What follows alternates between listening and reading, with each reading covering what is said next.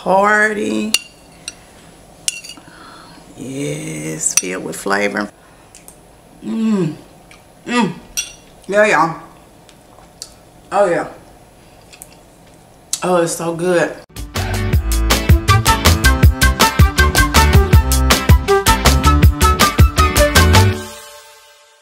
Hey, good people. How you doing? How you doing? How you doing? How you doing today? Okay, today I got something special in store for you. I can't wait to tell y'all. But first, I am B, your host. Welcome to Soul Food Sundays, presented by Sweet Granny Bees. I am the owner of Sweet Granny Bees. This is my Granny Bee, and you can check us out online. We have delicious desserts. We ship all over the U.S. So if you want some, get at me. And Soul Food Sundays is all about food, family, fellowship, and what? Fun. And really, it's about some good food, y'all. And that's what's going on today. Today, people, today. We are making chili. So, you know, fall is upon us. I'm down here in Houston, so it's still really warm here, but in other parts of the country, it's starting to cool off a little bit, which is a good thing. But we need some stuff, you know, that's really gonna stick to our bones and make us feel warm inside. And, you know, so this is the season of soups and chilies and stews and, you know, stuff that's thick, but tasty. So today, we're gonna have a series. So we're gonna do, you know, a few of my favorite soups and chilies and stews and things like that. So we're gonna do that in the next few weeks. But so we're gonna start it off today. We'll make it chili. We'll make it chili. We'll make it chili. I love chili. I love food, but I really love chili. So today, we're gonna make a chili, but we substituted some of the regular or normal ingredients that people use. We use a little bit different ingredients. So we are going to be using ground turkey, but we're also going to be using deer sausage. Did you say deer sausage? Yes. Yes, I did. That's what I said. Deer sausage, okay? Now, I know some of y'all hoity-toity, or y'all like, I don't eat that. All I eat is chicken. Okay? Now, deer sausage is delicious. You hear me? And it is going to add a tremendous flavor to our chili. And I use ground turkey because I didn't have any ground beef, but I had plenty of ground turkey. So I was like, oh, I'm gonna use some ground turkey. Usually I would use turkey sausage, but I didn't have no turkey sausage, but I had some deer sausage. So I was like, we gonna go ahead and throw that deer sausage on in there. And it's gonna be good. I'm telling y'all, that deer sausage is gonna add a flavor to that chili that's like none other. I'm telling you, you have to try it. And it does not taste gamey. Deer sausage is not gamey. So it just is flavorful. Is healthier because it's really lean, because they out in the wild. They just eating grass and berries and whatever they eat. But they in the wild. So you gotta worry about what they being fed, and you know, the meat is really lean and it's healthier. So we're gonna use the deer sausage, okay? Okay, y'all roll with me. I ain't steered you wrong yet, so y'all stay with me, okay? And try it. If you try it, let me know in the comments. I wanna know what you think. Use that deer sausage. Use it. Okay, so we're gonna be right back and get into these ingredients and show you what we're going to do, and see you in a minute. All right, good people, so we are going to get off into these ingredients. We have some paprika, we've got some chili powder, black pepper, we've got the hot sauce, y'all. You know, I put that in everything. Got a little vegetable oil, some minced garlic. We got chili packets. We're gonna use some chili packets. Diced tomatoes. I use pinto beans for my chili instead of kidney beans. That's just what I like. We got some diced white and green onion, and then we got 2 quarts of water. So not a whole lot of ingredients, which is what we like. And we also have our, and it's not over here, we have some ground turkey meat, and then I'm gonna use some deer sausage. I know y'all saying, What you mean you're gonna use some deer sausage? But it's gonna make that turkey so delicious. I'm telling y'all. The first thing we are going to do is turn our heat to a medium high and put some oil in the skillet. And this is to saute our veggies. So we're gonna let that get a little bit warm. You can use regular oil, or you can use butter, whatever you desire. Use olive oil, using vegetable oil, so it is up to you. And we are going to saute our onion and our garlic. All right, so our oil is ready, so we're gonna saute our onion. Of course, we're gonna use our handy dandy wooden spoon. I told y'all about these wooden spoons. If you haven't gotten this on, there's a link in the description. Get some wooden spoons. So we're just gonna saute this for a few minutes till it's translucent, and then we're gonna add in our garlic. After that, add in a tablespoon of garlic. A heaping tablespoon. So you know we love garlic.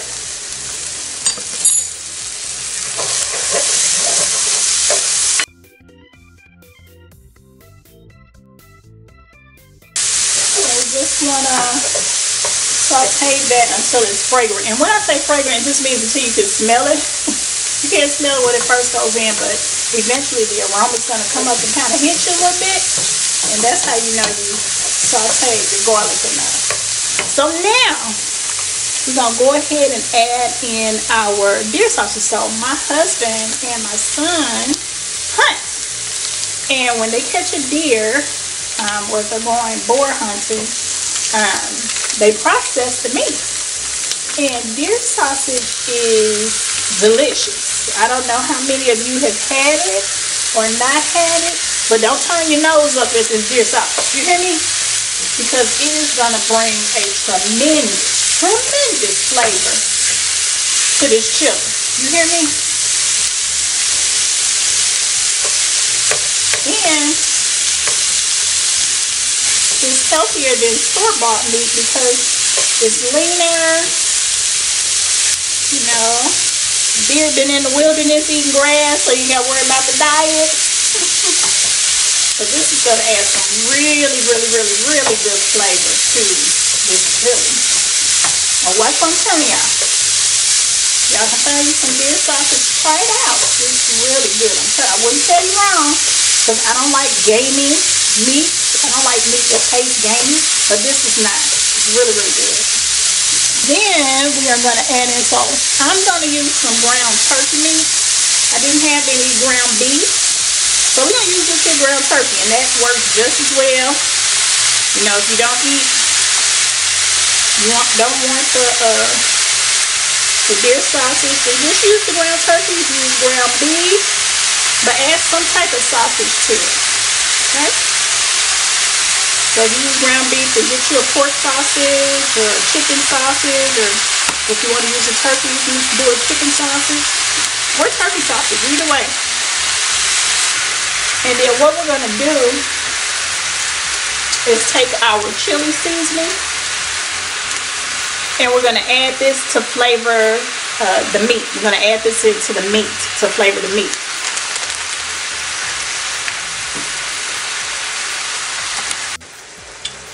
All right, so we are going to use just a little bit less than 1 cup. We got about 3.5 pounds of meat, and so we're going to use just a little bit less than 1 cup of the chili powder, chili spices. So we're going to use that to season our meat, and that's going to make the meat really good. And when it's simmering, you know, all that flavor is going to go throughout your chili. So we're just going to cook this in, make sure everything's nice and cooked through, and then we'll be back to show you the next part.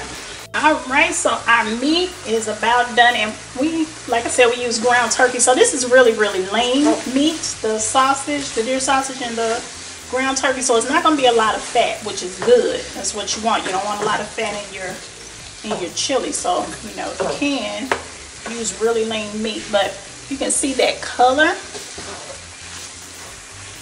from the chili spices. That's what you want. You want it really well incorporated, the veggies mixed throughout. And then we're just going to transfer this, and we cooked it very thoroughly. We're going to transfer this to our pot for our next step. All right, so the first thing we are going to do is get our meat into the pot. And we're going to pour in the 2 quarts of water.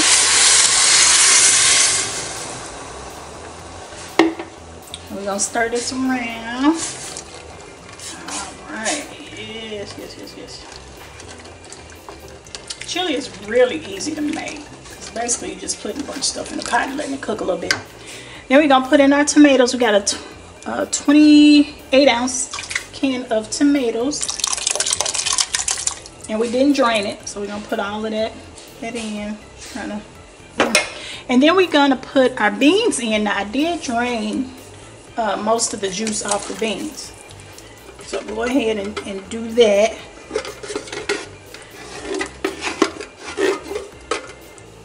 And I'm using one 53-ounce can.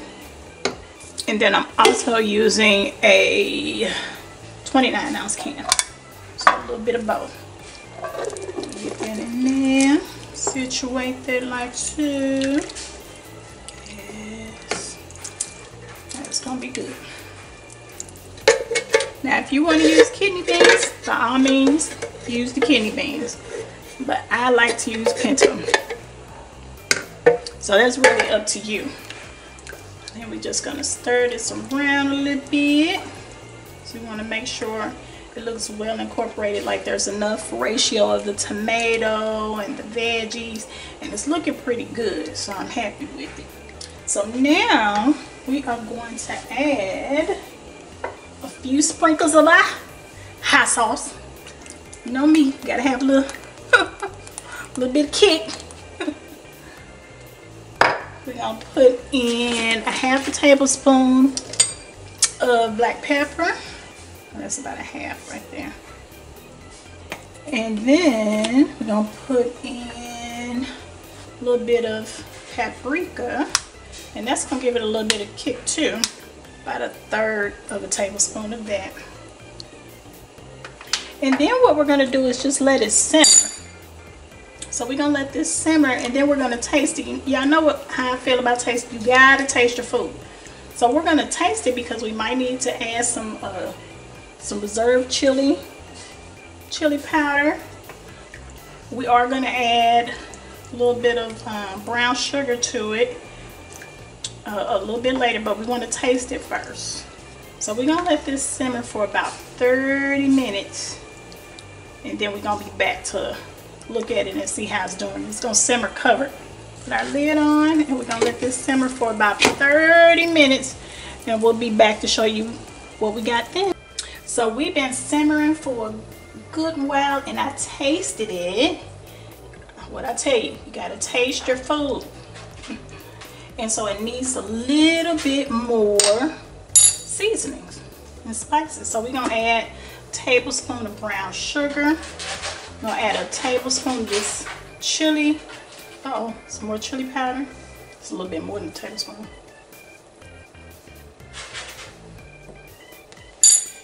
And then we're gonna add another half a tablespoon of pepper. Because we like a little kick to ours. So we're gonna stir this in, let it simmer some more. And it's simmering on low heat. That's just so everything all the flavors can just blend really well together. And that sugar is not gonna make it sweet. It's just gonna cut out some of that tomato. Sometimes tomato can be a little bit too tomatoey. So that's all the sugar's gonna do, is just mellow it out a little bit. All right, we're gonna let this continue to simmer, and we'll be back. All right, good people, we are back. We are back, and look what we got. Oh, let me get do a close-up so y'all can see this. Y'all see that? Smoking. Y'all see that?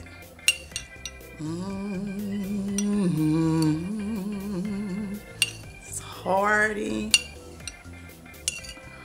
Yes, filled with flavor. Okay, so let me tell y'all what I did. Let me tell you.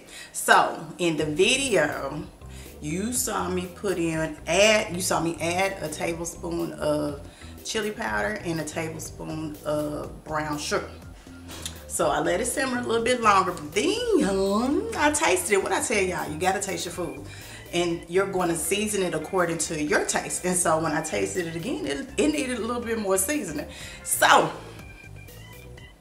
I added a second tablespoon of chili powder. I added another tablespoon of the brown sugar, but I also added some seasoning salt. So I added about a teaspoon of seasoning salt, an additional teaspoon of black pepper, and just for good measure, I added a teaspoon of chicken bouillon, because you know I love it, and I put shit on everything. Did I just say that? Y'all hear something? Y'all ain't hear nothing. But anyway, it made it delicious. This is hearty. Let me go and get a taste. It's hot too.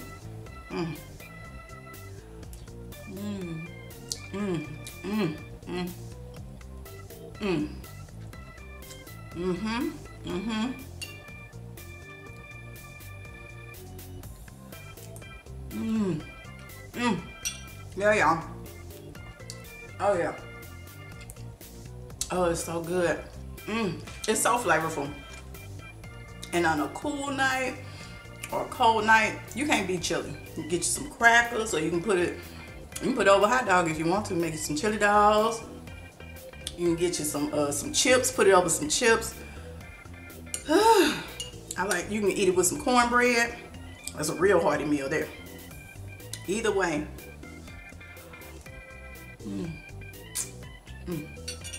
And if you don't want, mine is pretty liquidy. If you don't want as much liquid in, then cut it from 2 quarts of water to 1.5 quarts. And that should get you to where you want to be on the liquid. Or you could just let it boil and simmer for a while and let some of the liquid evaporate. But this right here is thebomb.com. I'm telling y'all, make this. I'm glad y'all tuned in. If you haven't subscribed, please do. And like I said, we're going to be doing our series of just things that you want to eat in the fall. Get you ready for the winter and stick to your bones. I'm going to bring back my black eyed peas. You know what? I think I'm going to do that next week. If you ain't had black eyed peas, or you ain't had black eyed peas till you had my black eyed peas. And they so easy to make, but oh, they is good. And over some rice with some cornbread, you talking about some good eating. Okay. If you haven't liked this, subscribe, please do. Leave your comments, because I love the engagement and chatting with you all. So leave your comments. Thank y'all for tuning in to another Soul Food Sundays. I will see you next week.